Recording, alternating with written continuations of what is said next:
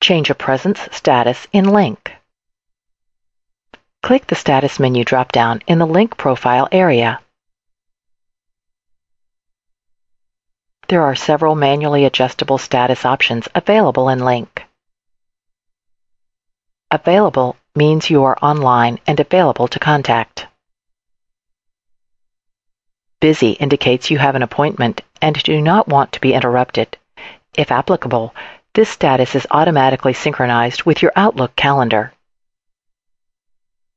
The automatic presence status corresponds to your Outlook calendar entries or to your Lync activities and will change accordingly.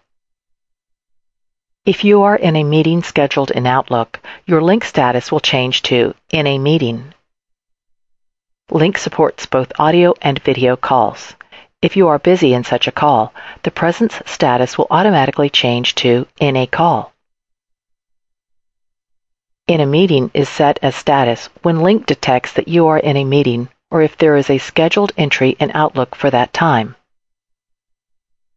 "In a conference call" is set when Lync detects that you are in a Lync meeting with audio. "Presenting" is set when Lync detects that a screen sharing or projecting session is in progress. To go back to your original setting, click Reset Status.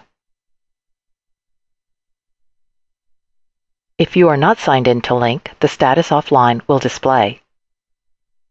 This is the process to change a presence status in Lync.